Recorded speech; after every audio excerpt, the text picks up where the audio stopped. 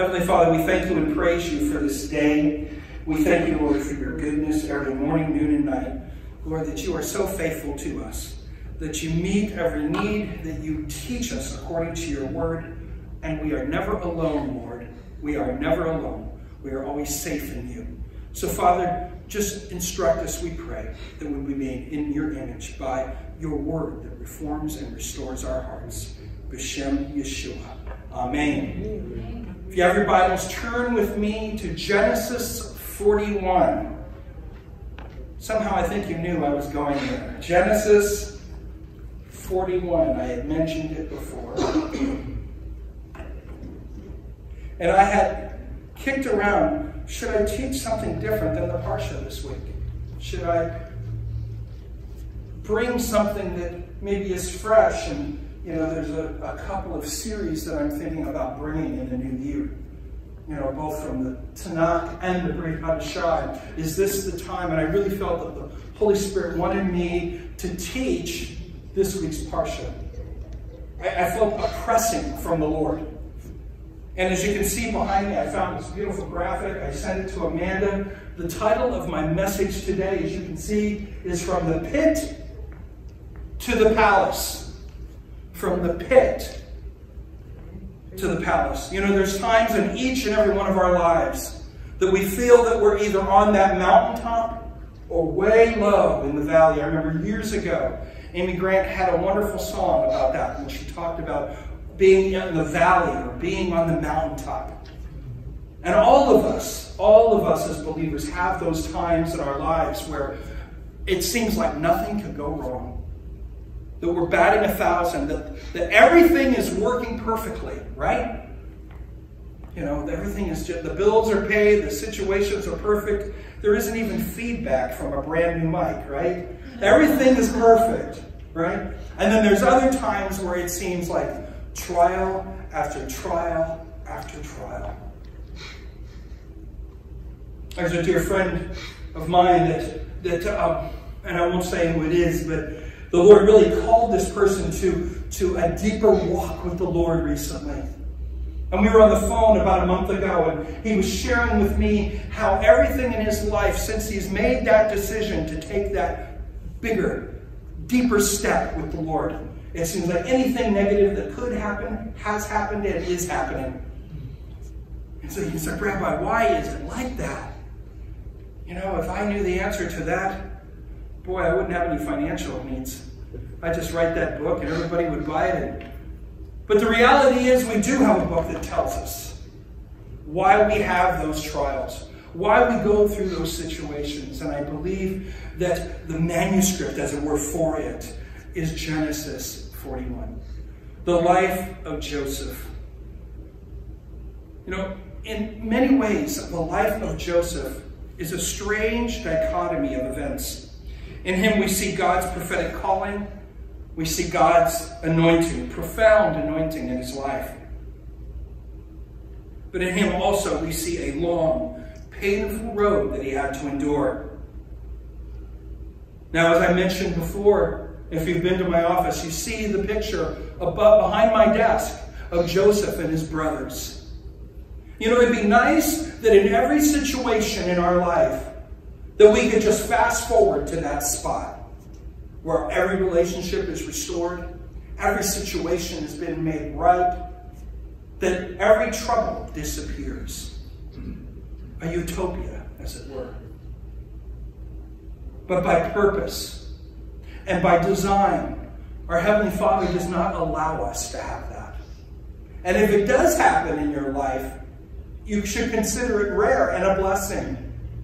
Most of the time, what the Lord allows, what the Lord wills for each and every one of us, is that we do go through hardship, times of trial.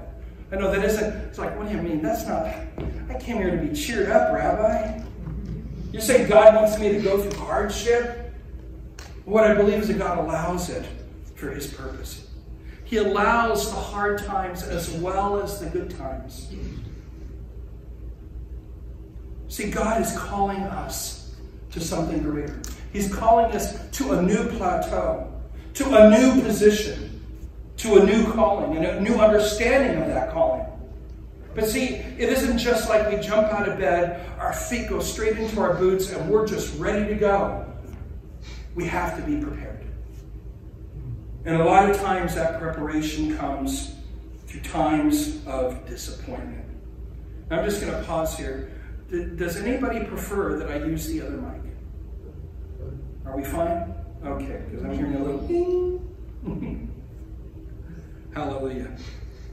See, in the end, what do we have with the life of Joseph? We have a patriarch. We have a man. We have a leader that we can all relate to. And it isn't just Joseph. Isn't it true? Every time we look at the patriarchs of the Bible, what do we find? Do we find men? And with the matriarchs, do we find women that have it all together? They have it all sewn up.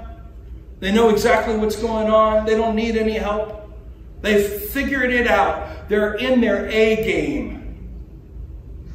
No way. Not at all. The people that God uses are the ones that the world says never amount to anything. A screw up. Who needs them? You want them on your pastoral staff, on your rabbinical staff? I don't think so.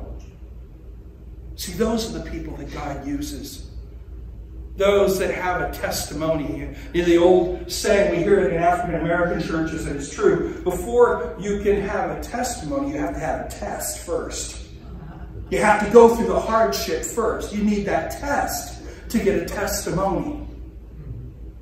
And it's true, isn't it? It's absolutely true. The path of righteousness by design is a hard one. And we really see this in the life of Joseph as we look at this chapter today. But what lessons can we learn from Joseph, friends?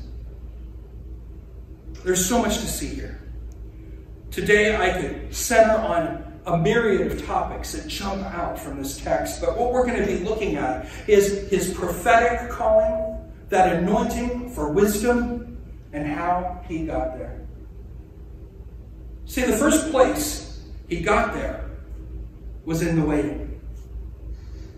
God is in the waiting. Let's say that together. God is in the waiting. What? I don't get it now? I've been praying so hard. I've been believing so hard. You know, I really encourage you when you have time, read the bulletin. I really believe the Holy Spirit gave this to me, the little commentary that I wrote. I even heard some of you talking during the break time about the election and about the situation we're in. See, our hope is in the Lord, the maker of heaven and earth. No matter what happens, that is alone where our focus should be. Alone. Alone. Even if our worst fears come to pass, it doesn't matter because he's on the throne. Amen. Did you hear what I'm saying? It doesn't matter. But does it mean you don't care about things? No, I do. But it doesn't matter because he is Lord. See, that's where the waiting comes in. I think there's a problem that we have in the body of Messiah, and I'm just going to say it. We have it here in the West. That we have this theology, maybe it's even an unspoken theology. It's certainly not a biblical theology. That if I pray harder, believe harder, work harder, do this and do that, that somehow I'll tip the scales in my favor and God will do my bidding. We even take passages out of Scripture about casting a fleece before the Lord and so on. We take it out of context. And you know, sometimes the Lord does do that, but rarely is that the rule. This is why we talk about the perseverance of the saints. Because the Messianic life and the broader spectrum of the Christian life, by design, is meant to be a hard one. Some people think, well, I accept Yeshua, so everything's going to work out fine. I'm not going to have any more troubles. I'm not going to have any more hardships. I'm not going to have any more pains because now I've got the blood of Yeshua. No, guess what? It's going to get harder than you've ever had it. Amen. Because it's supposed to be that way. Yes. Ooh, not good news. Rabbi, do you want to be saying this? Non-believers can be watching this online. No. It's harder because anything that is really worth it is worth going through the hard times. And Yeshua went to Calvary. He went to a torture stake and died as a criminal. The Son of God. You know, we're so upset about injustice. You want to talk about injustice. Crucifying God on a Roman torture stake. He said, yeah, right. Okay, I'm switching mics here. Because it's not bothering you, but it's bothering me. We'll get that fixed. So, yeah, we could talk about injustice. Yeah, that's a little better, isn't it? Yeah. We could talk about injustice. And there is injustice in the world. But he who remains true to the end will be saved. See, the Lord is faithful. And everything that comes our way because he allows it. And what is the first thing that the Father tells us? I am in the waiting.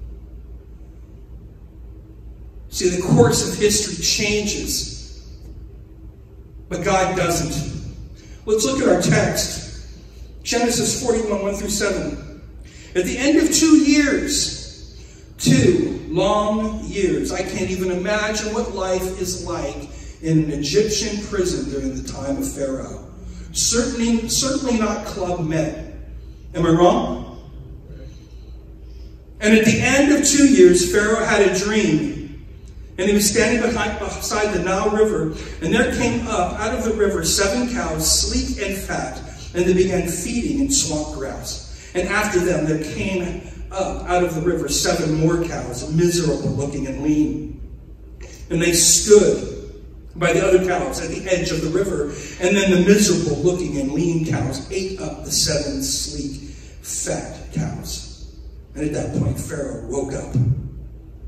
But he went to sleep again and dreamt a second time. 7 full ripe ears of grain grew out of a single stalk. And after them, 7 ears, thin and blasted by the east wind, sprang up. If you've been to the Middle East, that east wind, ooh.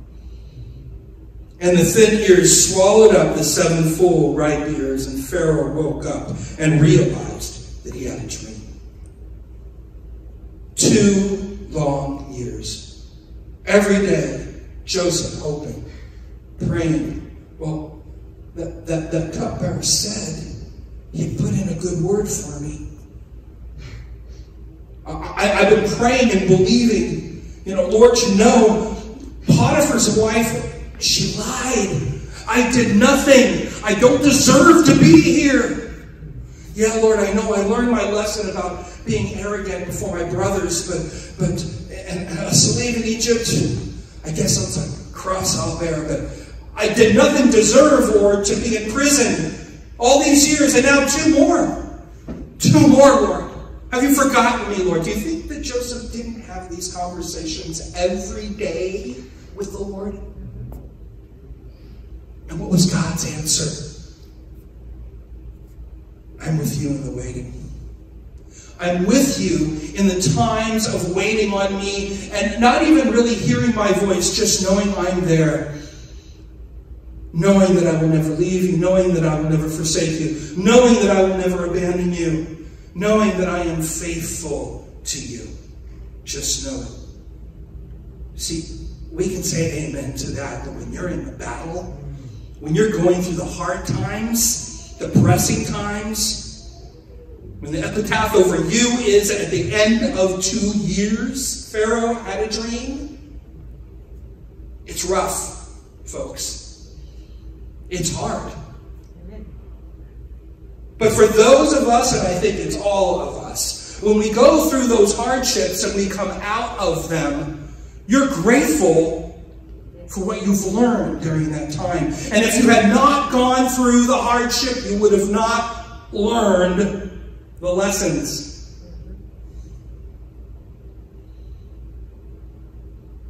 Now, some of you might remember this. I'm going to date myself just for a second. There was an old music video by Reba McEntire. Everybody know Reba? is their life out there. Do you remember? Does anybody remember that video? And she's gone back to school later on in life. She doesn't have a computer. She's writing that book report for her professor. And her children are playing. And when children play, right here is things get spilled. Things fall over. And there's a drink, a child's drink, and it spills on her multiple-page report.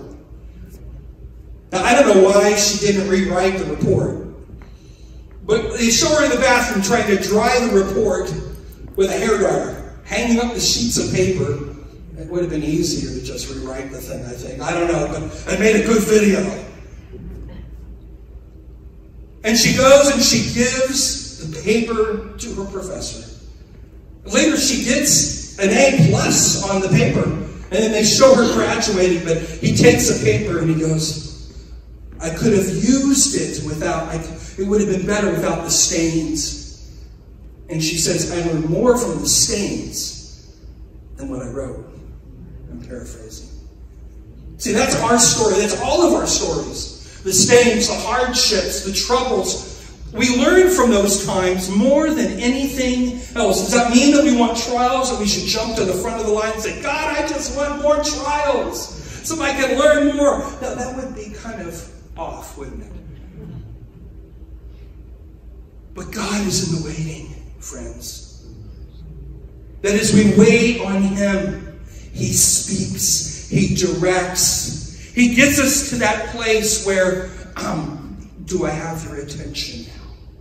See, when everything's going perfect, sometimes we don't completely listen.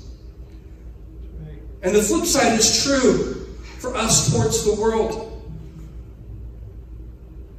This morning, preparing to come in, for a moment or two, I had the news on, and it talked about how Eric Garcetti had decided in Los Angeles that he was not going to join the upcoming cabinet in Washington, D.C. And the reality is, regardless of political party, if he had done it, he was saying, you know, there'd be much here that I wouldn't get done in L.A.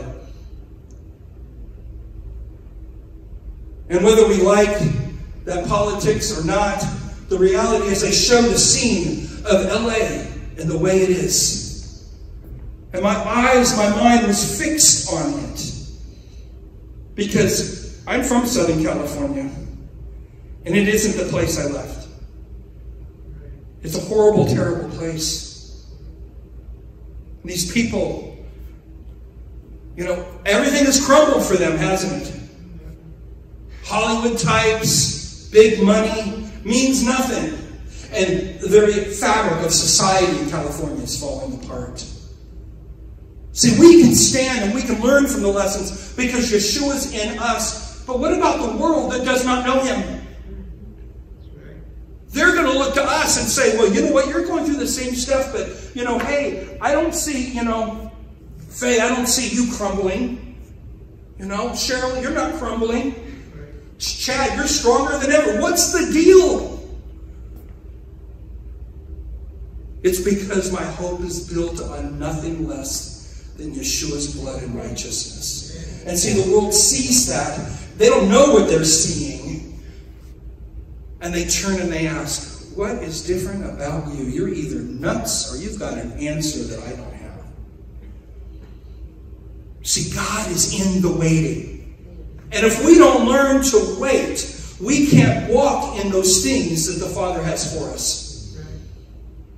We just want to get out of the trial and the tribulation as quickly as possible. And hey, I don't blame you. I do too. Nobody likes hardship.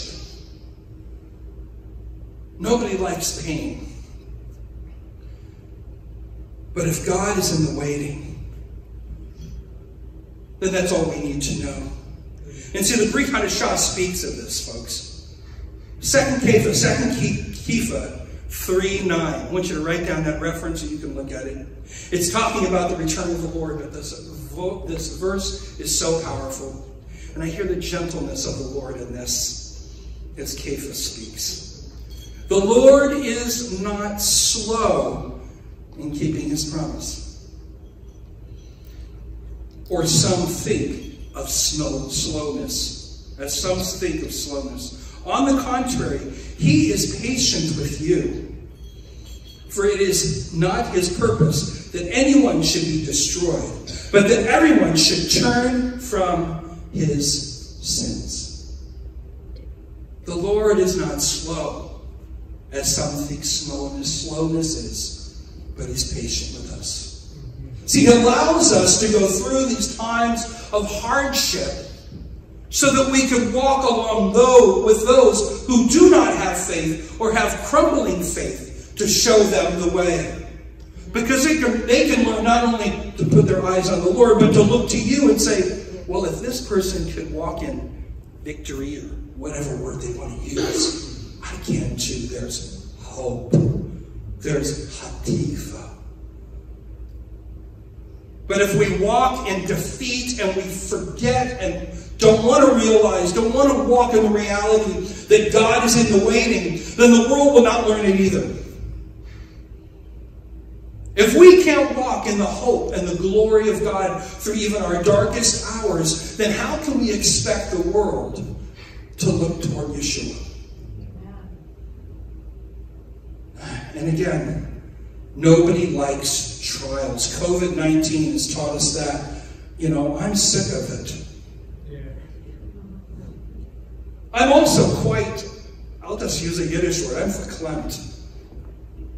We've got Operation Warp Speed, this vaccine coming, and all these cities still want to lock down instead of just giving them the meds so that everybody can be healthy. We're in a time of great trial. But this is where we need to understand that God is in the waiting, and in waiting on him, he gives us the answers, the living prophetic words, just like God gave Joseph. I don't believe that God would have ever anointed Joseph the way he did if he didn't first put him through all those hardships. From the pit to the palace. The palace would have never happened. It was all part of his predestined plan for him. See, God has the same thing for us. Secondly, God is in the positioning. Let's look at verses 8 through 14, shall we?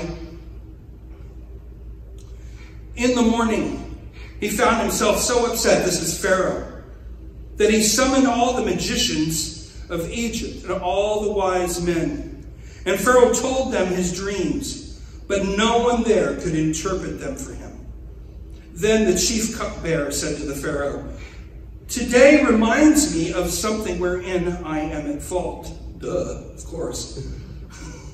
Pharaoh was angry with his officials and put me in prison of the house of the captain of the guard, me and the chief baker. One night, both I and he had dreams, a servant of the captain of the guard, and we told him our dreams, and he interpreted them for us. He interpreted each man's dream individually. And it came about that when he interpreted it to us, I was restored to my office, and he was hanged. Wow. God is in the positioning, folks. V'ahi ve'boker ve'patim rucho ve'eshlach ve'ekra el kol katami Mitzrayim. In the morning, he found himself, that's Pharaoh, so upset, vitapem, that he summoned all the magicians of Egypt. What does this vitapem mean? Upset. Onkelos reminds us, one of our sages, that Pharaoh's spirit was so agitated that his heart, with that of his heart, and that of anxiety, that it was literally like a bell ringing in his chest. Have you ever been so upset that your chest is just like,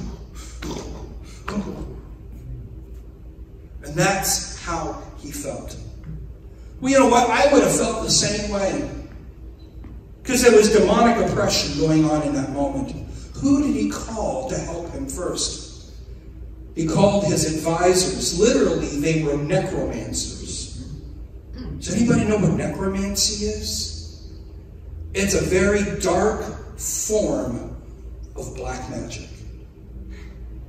Necromancy. Well, let me tell you what they did.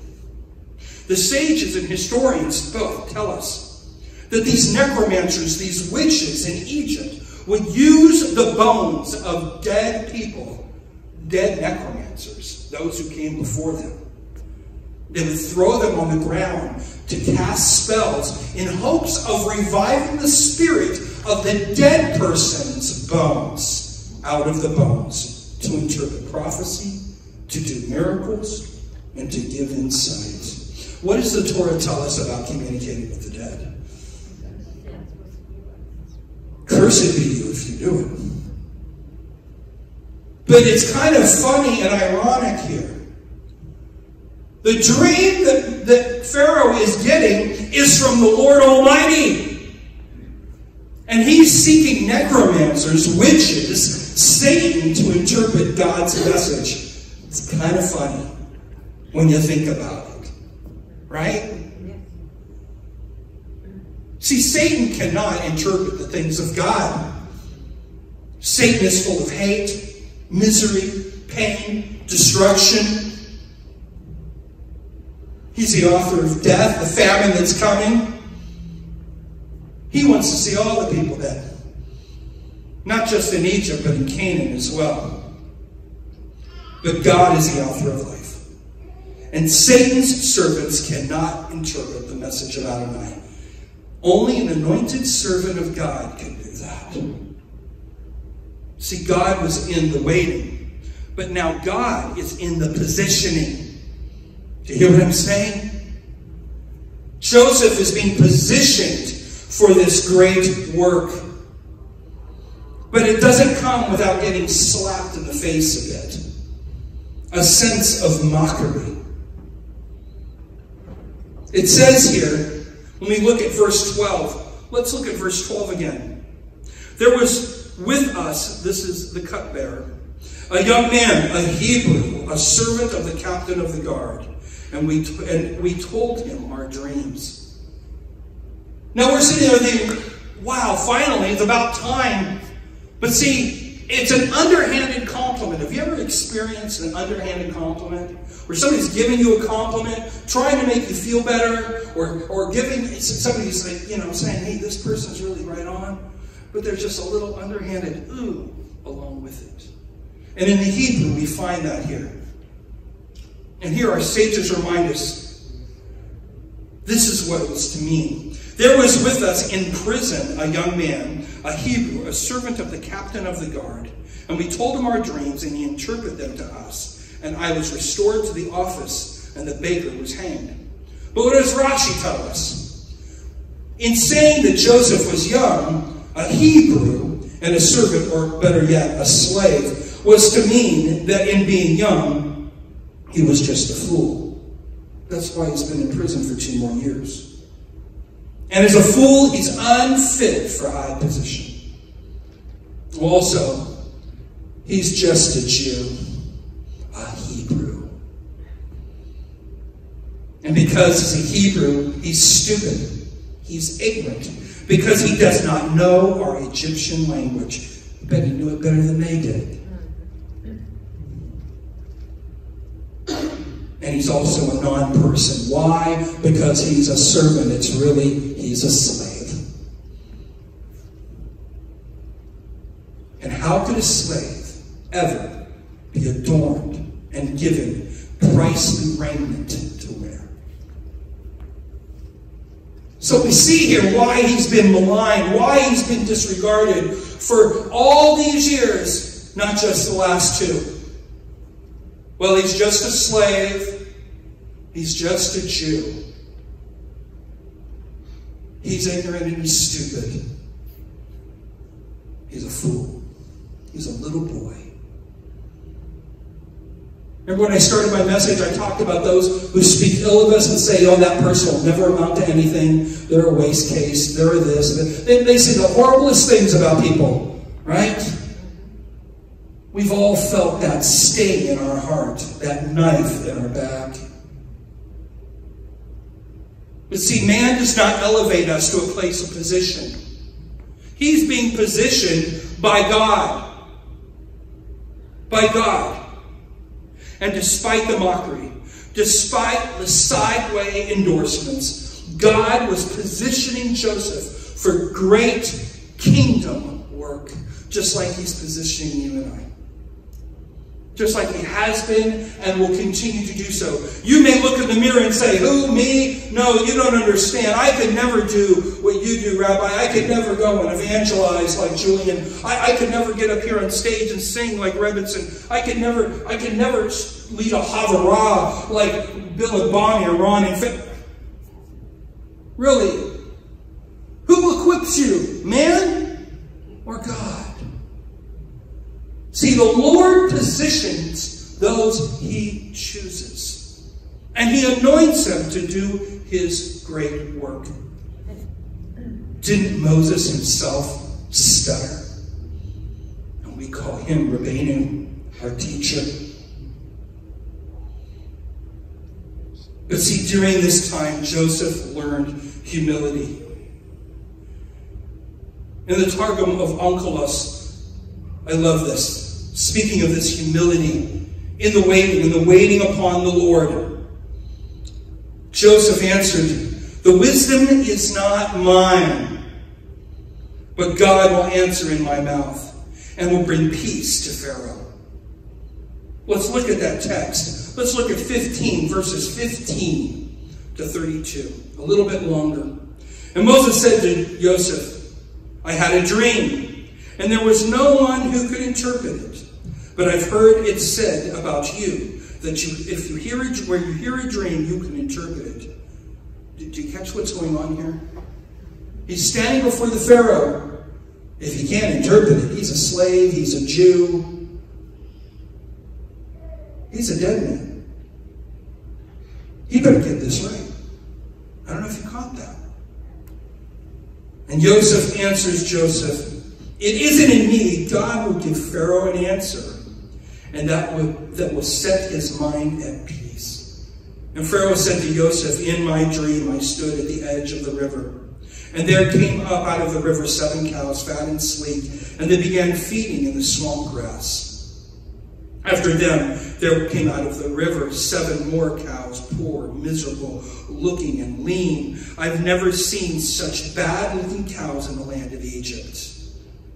And then the lean and miserable-looking cows ate up the first 7 fat cows. But after they had eaten them up, one couldn't tell that they had eaten them, because they were as miserable-looking as before. At this point I woke up, but I dreamt again and saw 7 full, ripe ears of grain growing out of a thick stalk. And after them 7 ears thin and blasted by the east wind sprang up, and the thin ears swallowed up the 7 ripe ears. And I told this to the magicians, but none of them could explain it to me. Why? Yeah, because Satan is not more powerful than God. And Joseph said to Pharaoh, the dreams of Pharaoh are the same. God has told Pharaoh what he is about to do. The 7 good cows and the 7 ears are the 7 good, and the 7 good ears of grain are 7 years. The dreams are the same. Likewise, the 7 lean and miserable-looking cows that came up, and after that, the 7 year are 7 years, and also the 7 empty ears blasting by the east wind. They will be 7 years of famine. This is what I told Pharaoh. God has shown Pharaoh what he is about to do. Here it is. There will be 7 years of abundance throughout the whole land of Mitzrayim. But afterwards, there will be 7 years of famine, and Egypt will forget all the abundance. The famine will consume the land, and the abundance will not be known in the land, because the famine will follow, because it will be truly terrible. Why was the dream double for Pharaoh? Because the matter has been fixed by God. and God will shortly cause it to happen. It was predestined to happen. There's no way around it. You couldn't pray it away. God had spoken. But as I said a moment ago, because of humility, God enabled Joseph to minister in this crucial situation. As Onkelos says, the wisdom is not mine, but God will answer in my mouth that which will bring peace to Pharaoh. And of this humility, Andrew Murray, don't we just love Andrew Murray? He says, humility is a place of entire dependence on God.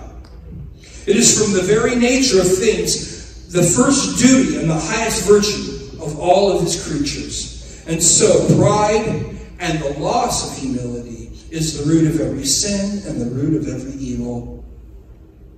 So why do we read that? It's because during those long nights in prison, those hard days, during that time when he was a slave in Potiphar's house, even looking back when he was in that pit and he was captured, betrayed by his brothers. In his naivete, he could have done things differently, but he was brokenhearted nonetheless. God used every one of those situations to work the pride out of Joseph. To work into him, massage into him by the power of the Holy Spirit, a true spirit of humility, so that he could hear God's voice, so that he could interpret dreams prophetically.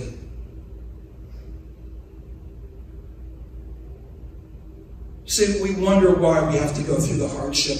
It's because we need to get to the positioning. See, during times of difficulty and pain, Adonai taught Joseph true trust and reliance on the Spirit.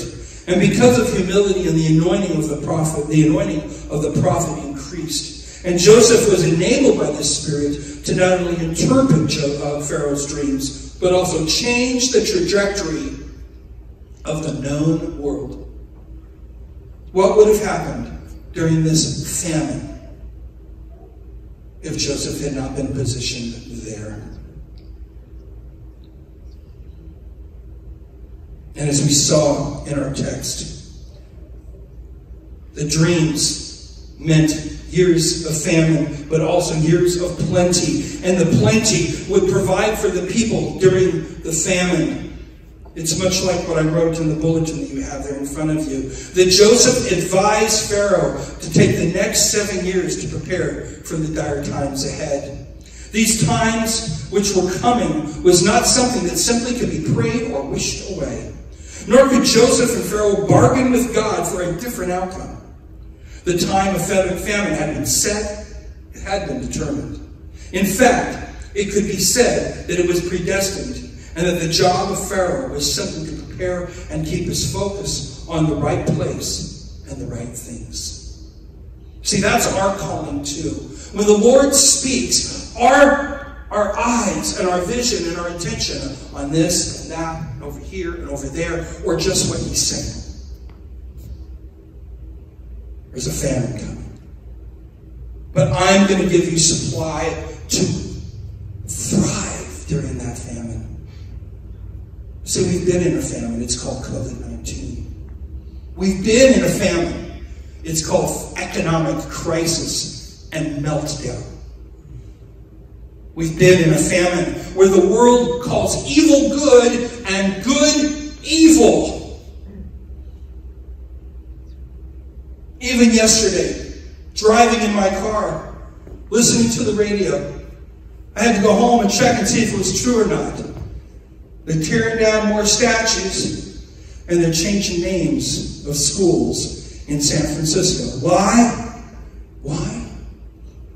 Because George Washington, Adams, Abraham Lincoln, even Dianne Feinstein is not Black Lives Matter enough, so their names have to be removed from schools. Abraham Lincoln, Emancipation Proclamation.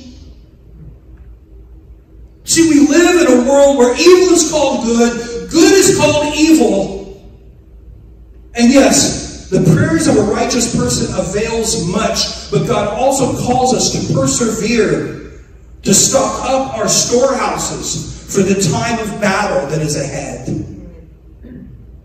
We think that somehow we can pray away what has been predetermined to happen. The Bible already says these things are going to happen. But where is our storehouse, friends?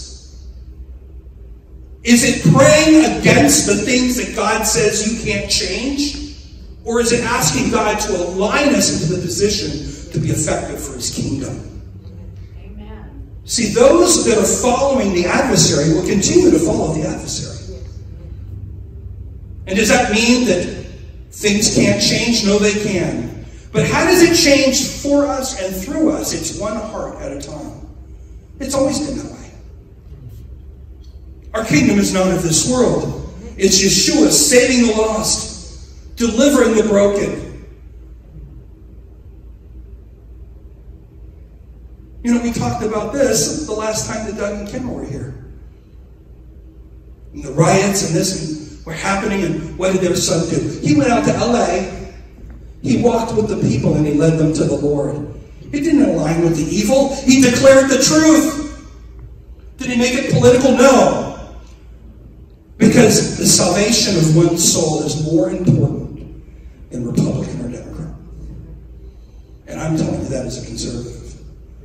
We are called to kingdom purposes. But if we miss God's marching orders because we're putting our attention over here or over there, then we'll be disqualified for the work that God has for us in the future. And it's hard, and it's dark, and the times that we're facing are challenging. And I believe it'll get more challenging. Did you notice that God didn't tell Joseph, well, you know what? I'm just going to decide not to do this famine thing if you just do A, B, and C. No, he says it's coming. It's happening. There's no way getting around it. This is what you need to do. And as a result, Joseph was elevated. We're getting to that.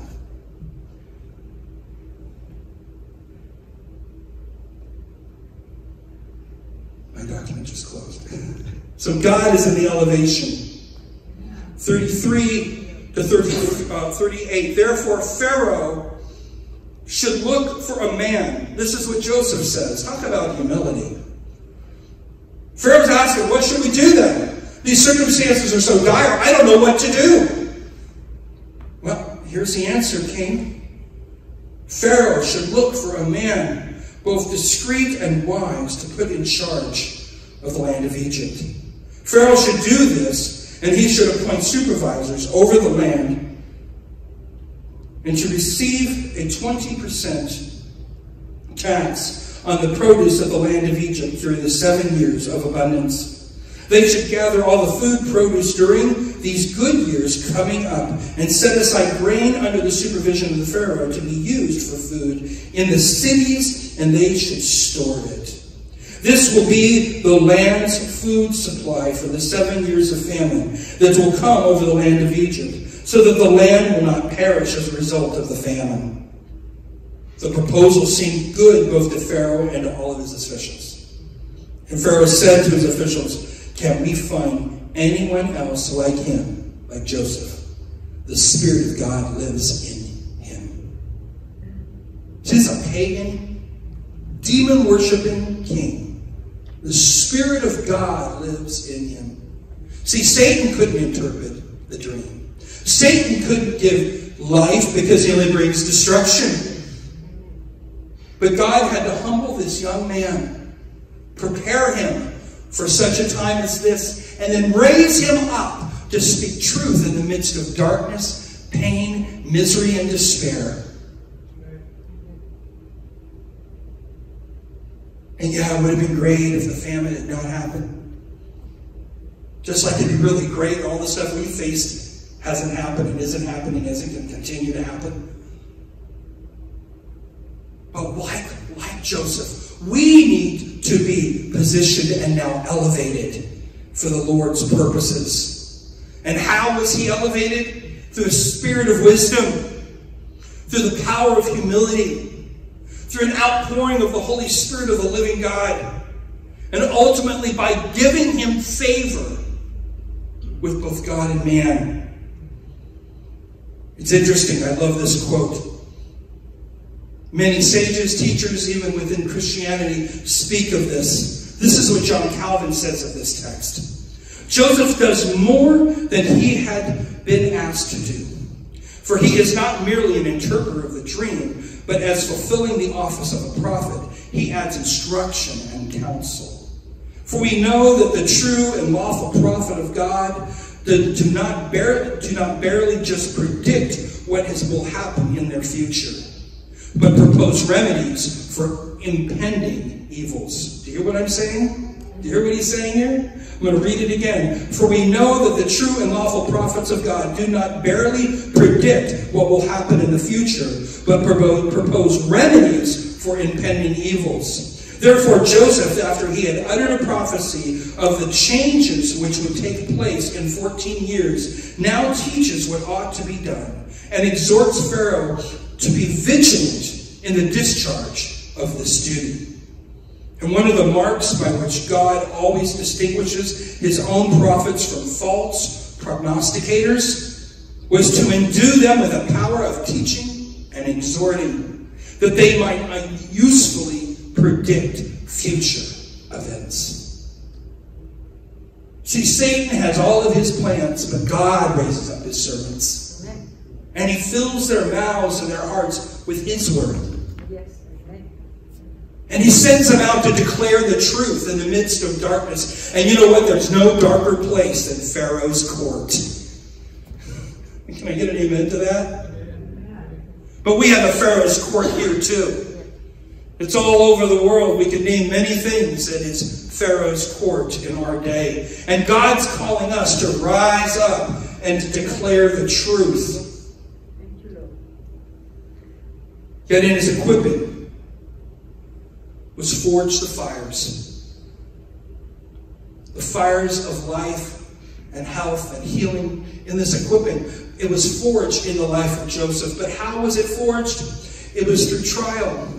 It was through pain. It was through rejection, imprisonment, and even adversity. These were the things that God used to raise up Joseph. And I believe these hardships that we've been facing this last year has been equipping us for kingdom work. I was so encouraged with all of you. Can I brag on you a minute?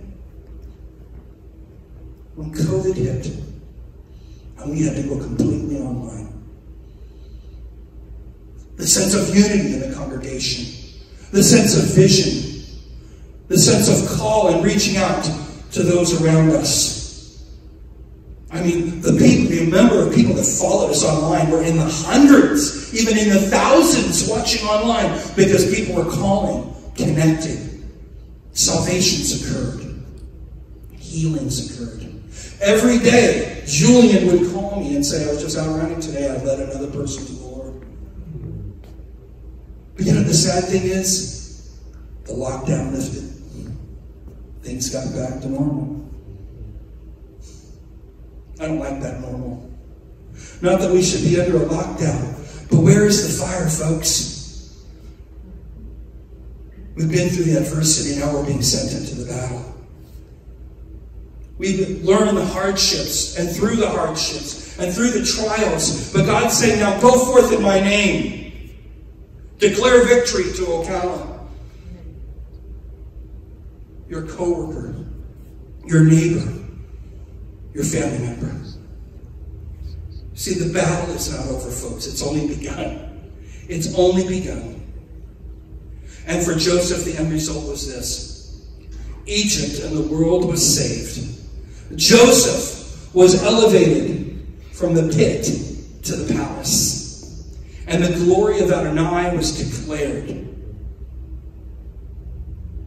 And none of it would have happened, friends, if Joseph had not been left in the pit. If he had not been cast off into prison. And if he had not learned humility and how to wait on the Lord. See, the equipping is in the waiting. But we get equipped so we can go. So when I say, as I conclude, that God is in the waiting, All of the good and great things that God has for us is tied up in that waiting, friends. It is only in the waiting that relationship with God can be forged, and there alone can we be equipped for ministry. God is also in the positioning. When we have learned to wait, he will then position us for his glory. Without waiting, we would have never known how to be in the right place at the right time. It would have not even dawned on us. But because we've been equipped on our knees, he enables us to stand, friends. And God is in the fulfilling. When our hearts is truly sensitive to hear the voice of the Lord, then we are ready for the fulfilling in our lives. We're ready to be used by God for his glory, for the salvation of the nations, because God is in the elevating. And when the Spirit, when the Ruach rests on us, because we have embraced the waiting, we have embraced the listening, we have embraced the humility, then by the power of the Spirit of God, all that we need will be poured out upon us. And he will go forth in his mighty name for destiny and for the kingdom. As I said, and I'm just going to conclude now. 2020. People were so excited coming into this year.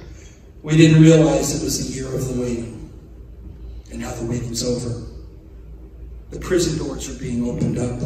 God's saying, now when you go forth, because I'm ready to position you, appoint you, anoint you, and elevate you to a place of kingdom dominance in my name.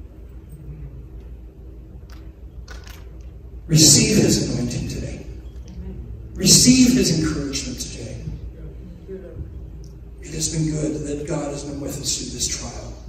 And there's going to be other trials, but we're equipped in God's name to go forth and declare deliverance to the captives. Father, we thank you and praise you for your work. We thank you, Lord, that you have been with us through every trial and every situation. And Lord, you know our hearts, you know what we desire, but Lord, what we need more than anything is you. And we do pray, God, for justice. We do pray for peace over our nation. We do pray for peace over our hearts. We pray for blessing over our president. But Lord God, we ask you, Lord, that you would position us for the things of your kingdom. That we would be useful for you. And Lord, we thank you for the hard times. Because Lord, it has taught us on how to go and how to walk and who to be in you. And how to lead our lives. B'Shem Yeshua. And all God's people said, Amen. Amen.